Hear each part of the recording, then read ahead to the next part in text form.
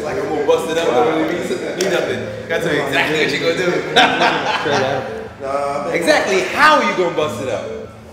Just go beyond what I've been doing. What you wanna do first? Yo, everybody, there's like a group of like 12 people outside waiting. Let's set up. What do you wanna do? Get back. Yeah.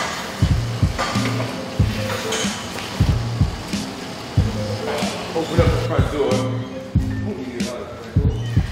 Oh, is that one? It's so cool that you can spin you around. Dude. Well, he's not. Good. How are you? Good, good. All right, cool. So you guys came in. You guys snuck in through the back door. I'm gonna open up the front door. Let everybody in. Come on. Give me let me get that. What up, bud?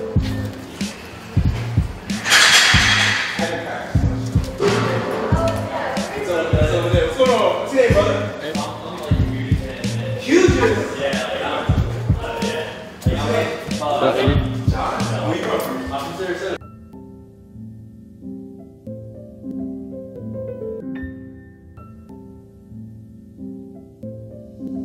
Make yourselves at home, guys. Look, water, bathroom, stones. All right there, lean into it and go that way. Yeah, good. Now get your knee. Good. Now throw it up. Get underneath it. Good. Nice. You know what to do? Go on the other side and go 5 more repetitions that way. Come on. Guard. Hang on. Play ball. Come on, man. Come on. How many you did? 2? 3. 3? Come on. Come on. There you go.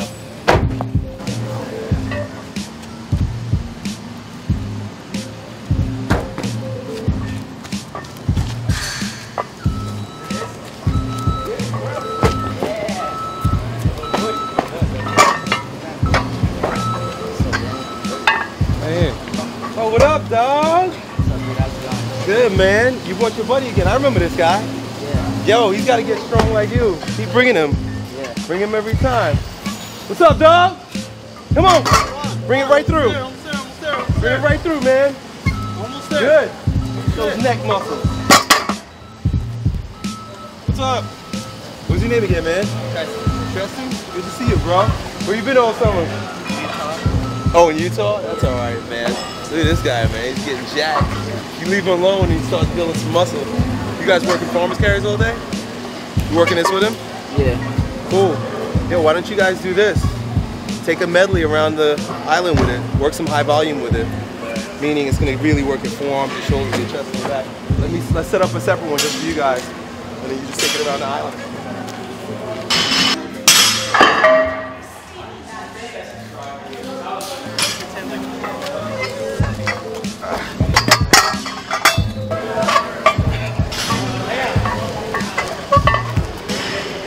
Little girls are doing climbing a rope. It'd be cool to see that. She's like, Isabel, never seen. They're younger. Their bodies are still kind of small. It's a good excuse. My 2 daughters do it faster than me, and they're small. You'll see them later. They're small, just like her. I know you guys have met. Yeah, I know. Cigar. Oh, okay. Show you that. Show me about it, man. These are dope. So these are from your country? Yeah, they're from Nicaragua. Yeah. I don't know much about them. I don't know how good they are. Oh, okay, they're cool. From Esteli, Nicaragua, called Santiago. That's a beautiful gift, man. I appreciate that. Anybody who comes bearing gifts is welcome in my gym multiple times. Yeah. But actually, my grandma gave them to me. He's like, take them for your friends and everything. And because I'm on my way to Canada. Yeah. So, and yesterday. You can only take a certain amount up to Canada, right? Did it say? Yeah, I only have like 16 though. So I could have taken them like. Whoa, like Elliot loves his cigars. Yeah, man. I'll give them to him. I know she'll appreciate it. Ah, it's water in there. Cool, man. Thank you. I appreciate it. That means a lot to me.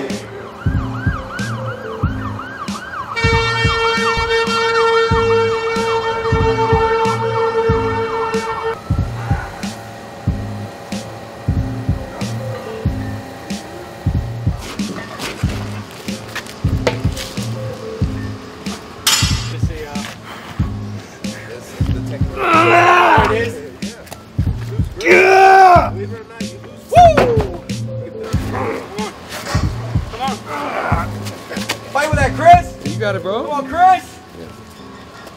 Yeah. Stay with it, stay with it, stay with it. Almost there, almost there, almost there.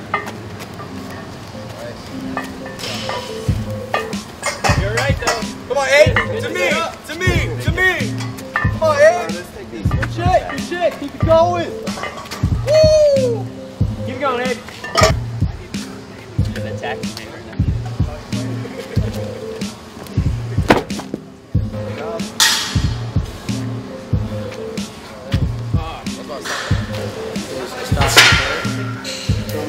So slow down, high elbows, high elbows, high elbows, high elbows, not hands. High elbows, not hands. Is that her right there? Yeah, so high elbows right there.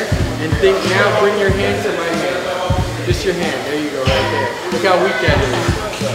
So you would want to build that up. That right there tells me your external rotators are so unbalanced compared to your internal rotators.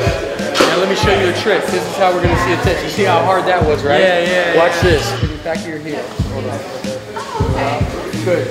Now bring your hand 90-90. Good. Grab this here. Grab this here. Now, think 90. Is that her right there? A little bit. Yeah. Good. So right here, all I want you to do is just with this, bring your arm down. Slowly and controlling. Is that easy? A little bit, yeah.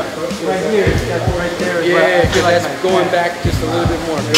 Stay correct here, stay tight. Bring that down.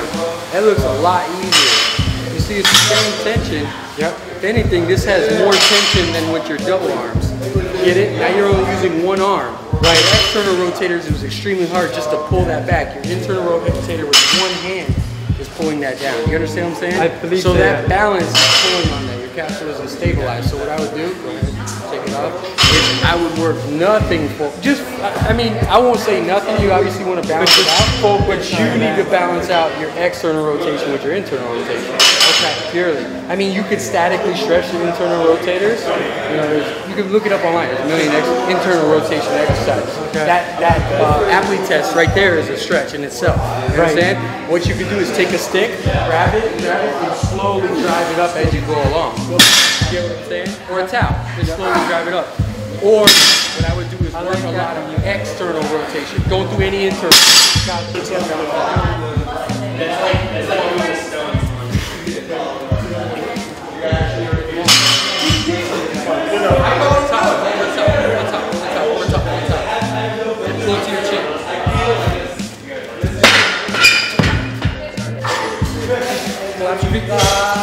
Good. So as soon as you get on top of it, you're not here. You're here. Good.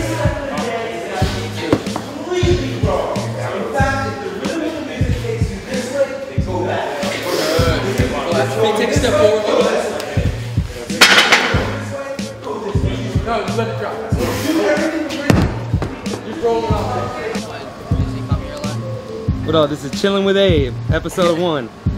Chilling on the tire with Abe. Today we're doing farmers. What else? What else are you doing today? Flipping a tire. Flipping a tire. Maybe doing the log. Doing some log. That's dope. I'm gonna start coming every week.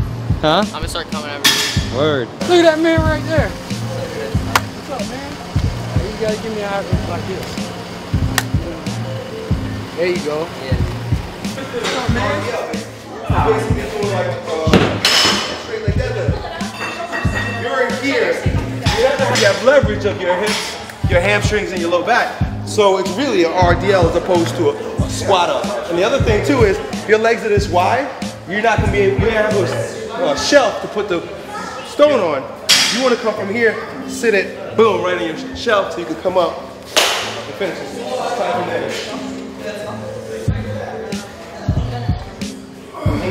Good, you can raise your ass a little bit higher. Yeah, go from there. Yeah, that's it, man. You got it. Do it again. You just got to strengthen up those hands. Yeah. Here you go. Hey! Get close, get close, get close. Good, now look, take your hands, put over the top like this. Good, and when you come up, pull it up to your face. Yep, yep, come on. Keep going, keep going.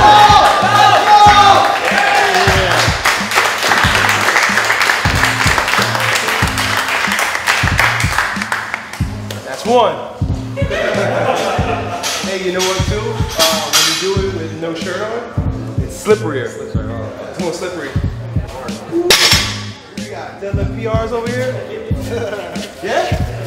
You sucking on the brown rice? I've been sucking it down for about 4 or 5 months. You asked about nutrition before, right? Yeah. Yeah, okay, But let's wrap. That's it with the brown rice. I need something more. I mean, I've been listening to what you said, the 5x5s. Okay.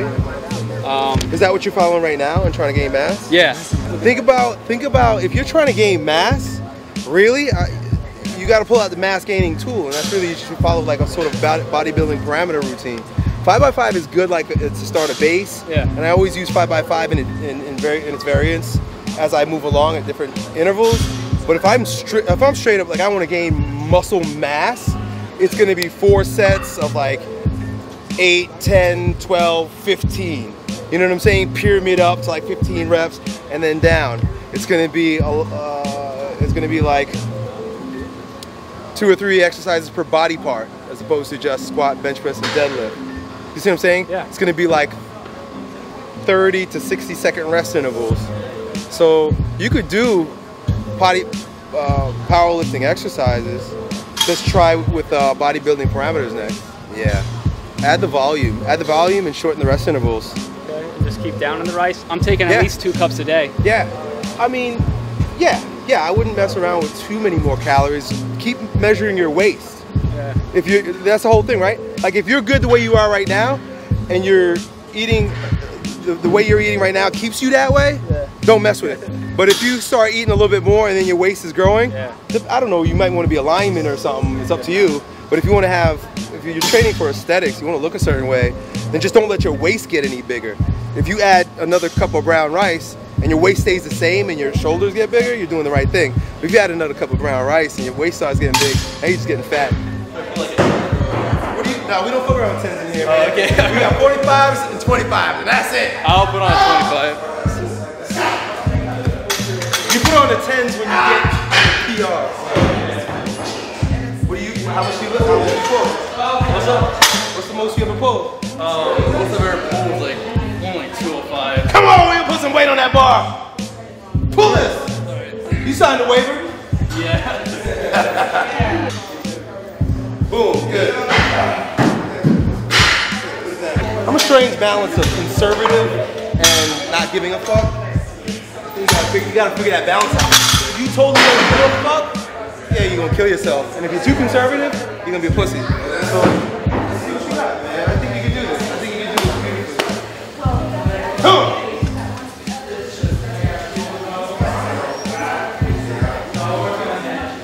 Same as before, nothing different. Good. Good, drop it.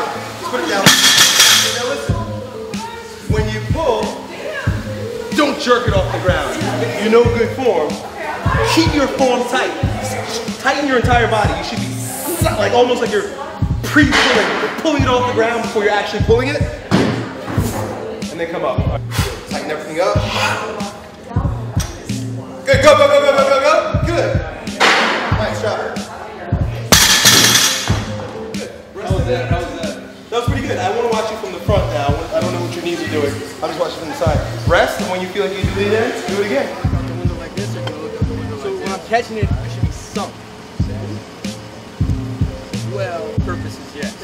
That's fine right there. I don't know. Right down. That's 100 times better though. Probably for like a little over a year. A year! You show up here today, I say put 225 on that shit. And you're pulling it like, oh, no big deal. That means your threshold might be like 315. Like you don't start breaking until 315, but you're still playing down by 205. So push yourself to where your form breaks. That way you know where your threshold is. So right now you'll have 275 on here. If you can pull this strict, or as strict as you'd like to, that means you didn't reach your threshold yet. Yeah. Now you might break, but then you just back up a little bit. As long as you are structurally sound and have no injuries, I feel like push it to the max. Yeah. Go as hard as you can and then back down instead of going up. Yeah, slowly. Right. I say throw shit on the wall and see what sticks, as opposed to figuring out like what pieces of shit and where I want to throw it. Yeah. All right, let's hit it. Come on, you can do this. Good. And even if your form breaks, go with it. You're a healthy guy. You can handle a little bit of round back lifting. Just do whatever you gotta do. Just lift the fucking thing. Come on. Right? That's why I'm not religious about any of this shit. I contradict myself.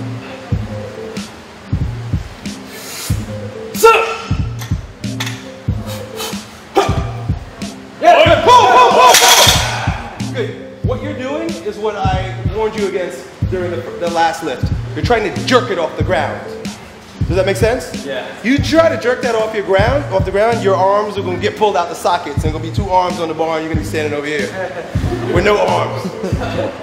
You want to get to the point where everything is tense. Look at this. There's no movement in my body from here to here. My body is moving. What you're doing is you're going from here to you're almost like soft, and then you tighten up before you pull, right? Here, even if you do a leg drive like some guys do, here, leg drive, bang. Do you see the difference? You want to be tight and then pull out. That way you know your core is engaged the entire time. There's no letting loose and then tightening back up, which now you fuck yourself up. And you won't be as strong. I think you can pull that.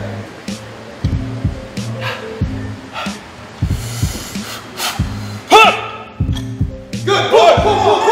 Let's go! Hey, man! Hey! You busted your PR by 70 fucking pounds! With nothing but courage.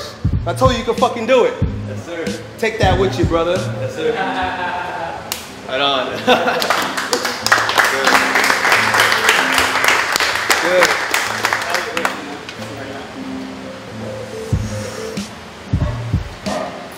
Nice. You've got really long legs and a short torso. Yeah, it looks that way to me at least. Okay, you got long legs. Somebody with long legs and short torso might be better with a sumo stance.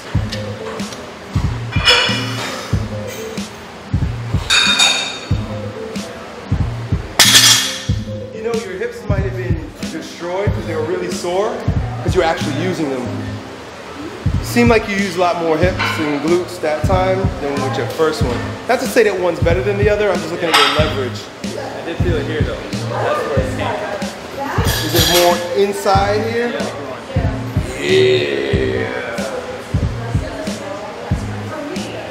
Yeah. Do you stretch your adductors? Okay, get your butt all the way up against. Slide to the right a little bit because we're going to spread your legs. Good. Put your legs up against. Spread them. Good, as wide as they'll go. Good, breathe. And hang out there. Really tight, huh? Good. Work that one. Tighten up your quads.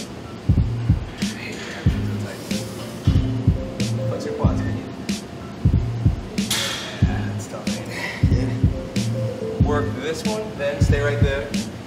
Bend your knees and bring your feet back here. Put your feet on it. Put your elbows in between you. Push your thigh down.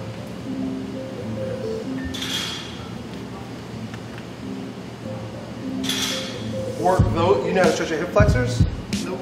Can you do that? No. Work those 2 stretches. Just go back to the 1, 2, 1, 2. For about a minute each, and let's see what it would look like. I just have a feeling you'll be a better deadlifter with the same. And then it even comes back.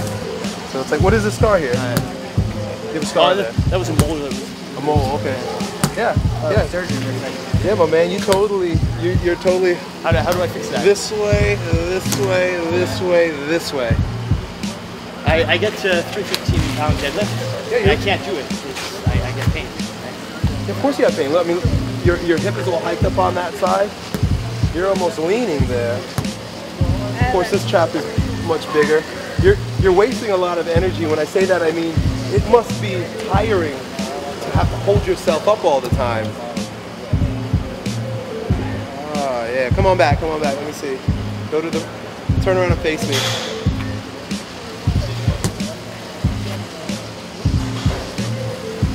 Yeah, hip flexors. I thought it. I didn't say On this side. I would totally get my atlas checked if I were you. That's the first thing. How do I do that? Where do you live? Say, Canada, Ontario. How long are you here? 3 more days. Where are you staying? Canada Bay. I'll give you the phone number, but the clinic right around the block from me here. Yeah, they'll come and they'll work. What does that mean? You talk about it a lot. That means that there's a potential that your body's which it definitely is, receiving messages from your nervous system. Your brain talks to your body, and there's afferent and efferent messages. There's messages coming from your body to your brain and from your brain to your body, and they communicate, but their communication can get fuzzy. And their communication can get fuzzy because the infrastructure by which their telecommunication lines can be interrupted with. The interruption oftentimes comes in the form of subluxations. So meaning your vertebrae are out.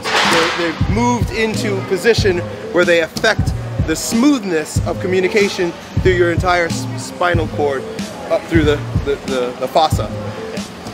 The atlas, which is the very first vertebrae right here, think of it as the general commander. He's getting the messages right out of the skull, right out of the brain. There's one guy, and he's right there. And if he is getting bad messages, what do you think everything else is getting? And those bad messages can often, they show up in your viscera, in your organs. They show up everywhere. But most obvious is it shows up in an imbalance of energy being distributed from left to right in your body. It being off will cause a cascading effect where everything below your neck will have to compensate because your head would be like this. I get a lot of jaw. Oh, of course. A lot of tension in my face and jaw. Yeah. My posture is like... Your head ain't on straight. Does that make sense? Yeah. If your head is not on straight, what's going to happen is, well, if my head is this way, I'm going to shift my hip that way a little bit. Because, look, for survival, the most important thing for survival, number one, is breathing, chewing, seeing, hearing. So everything needs to be in an equilibrium from here up. If there is something that causes an equilibrium from here up, meaning, well, now my eyes are crooked, and if your eyes are crooked, your head's crooked, your jaw's going to be crooked too. See, that's why you're cracking it in your jaw, right? Do you have equal sight between both eyes? Not sure. Do you have equal hearing between both ears? Pretty sure. Okay, so this might be causing this. Now, if you're this, right, your body is going to do whatever it has to do to maintain the survival, dropping head. Right, reflex of keeping your head straight. Now, I can't keep my head straight because of the muscular imbalance is way up here, right? So what my body's going to do is it's going to shift my hip that way a little bit, bring my shoulder this way a little bit, and turn this foot out a little bit just so I can kind of maintain my balance. And I'm going to walk around and I'm going to be like this. So my head is on straight. Do you see? But if you get your head on straight, the rest of your body, like a transformer, gets lined up again. That's just one idea. Yeah. I'm not saying that's what it is, but that's the very first one that I would say check. What can you tell me about stretches and exercises that I can do? The reason why prescribing stretches and exercises is like, well, it can sort of support you in a corrective fashion in an acute way. Meaning, if you want to do lateral raises and this side keeps hiking up, I'll just say, well, you need to stretch your trap there. Obviously, it's tighter, so now you can do lateral raises. But when you're done with one set, it's just going to go right back because the communication is off. You know, I notice when I'm doing overhead press, one shoulder, I kind of tilt that way. Well, your whole body's tilted that way, so yeah, of course. Yeah, you're gonna just do this. Now I could say, stretch your hip flexor on this side, your QLO on that side, and then go and do it. And you might be like, whoa, this is awesome, I'm not bending anymore. And then you put down the bar, you go sit, you stand up, and you're here again. So the stretches are helpful in an acute fashion, but ultimately it's like, well, you're still kind of, your nervous system is still on autopilot taking you somewhere else. You know, it's like the navigation is set to go that way, and you go and you turn the steering wheel, right? And now I'm going this way, right? And you go back, it's like, okay, now we're set to go this way. Navigation says go that way. And then you go and you cook some hamburgers and get some beer with your buddies below deck. And then you come back and it's like, whoa, what the fuck? We're going this way again. So you gotta reset the navigation. The navigation point is in your neck. Yeah, man. I wish I could give you like something beautiful and nice and say, here, my friend, do this. But I'd be lying to you. But hey, man, that's what you're doing.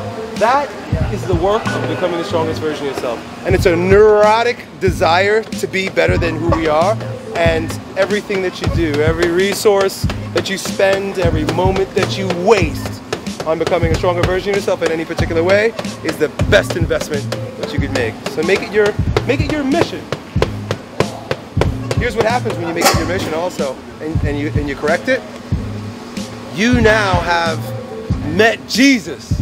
You know what I mean? Oh my God, I've been saved. And you know what people who get saved do? They go and tell everybody, and they try to save everybody else. So do that. Go save yourself, because then you're going to have no choice but to go and save everybody else. And that's how the world becomes a stronger version of itself. You get stronger through your struggles, and then you can't help it but to tell everybody else. Earlier, Gus was trying to deadlift. I told him he might look better if he did a sumo stance. I sent him to go inside and stretch his adductors. He stretched your glutes. He stretched his entire hips, came out and said, oh my God, I feel like a rush of new blood in this particular area that he's never had it before. Came back out, redid the sumo deadlift, no pain. Let me see, before he was having a lot of pain in the groin. This is why corrective stretching makes sense. Now it doesn't mean it's gonna correct you for life, but it means if you want to deadlift, go stretch before you pull. Good.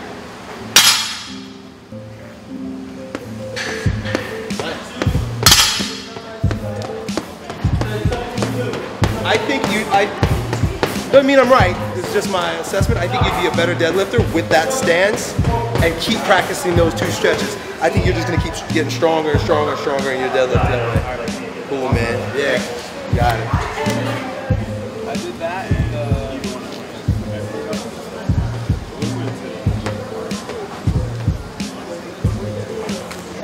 is it heavy?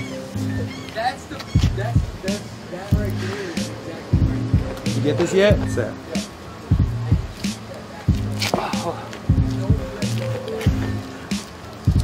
There you go. There you go. You got it. You got it. You got it. You got it. You got it. There you go. I had to also angle it from hitting the car. Yeah. Take a rest. Take a rest. Like that big man? Yeah. Easy.